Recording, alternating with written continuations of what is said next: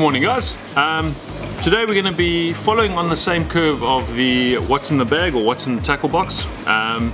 This is now probably my favorite little rock and surf setup that I've had for the last few months. This is for, you've seen us do the light scratching stuff, not necessarily bronze bream, but it handles the bronze bream beautifully. But your stone bream, your blacktail, all of that up to bronze bream, and you're pushing it beyond anything like that. This is one of the new sticks we've just brought out. It's the Kingfisher Poseidon Eclipse. Lovely, lovely, lovely stick. I'm gonna rave about it a lot. But it's a 3-piece. There are 3 different models. So there's a 10 foot, 11 foot, and 11 foot 6. This is my favorite out of all of them. It is the 10 foot cast.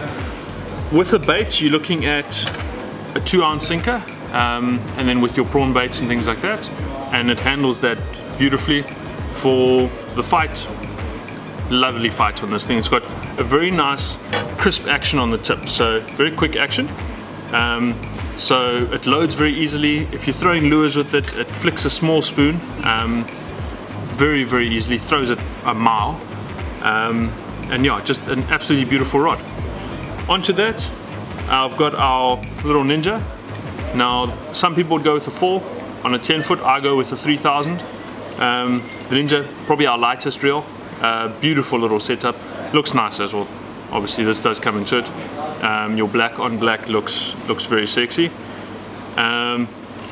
For that, we've got, the nice thing about it is it comes with a spare spool. So what I've done on mine, one has got nylon on it. The other one, we've got 15-pound J-braid. The dark green comes down to it, you don't really have to have the dark green. You can have the chartreuse, you can have the white if you wanted to, if they made it in 15-pound. But yeah, 15-pound dark green J-braid, 300 meters, fits on there nicely. And then onto that, I've just got the maximum 25-pound as the leader. So that just helps, because my trace line is normally 20 pounds and under. You go a little bit heavier on the leader, often your trace will part, or should part, before your leader parts. So that's my little setup. It's what I've been using for your light scratching. It's a lovely little thing just to put in the car if you need to run between places. Packs up very small. I mean, being a 3-piece, it's very, very nice and compact. A hell of a lot of backbone for a small stick. And yeah, lures, small scratching, anything in the rocks, it's really absolutely lovely. And being 10 foot, it just allows you to get out a little bit further if you need to.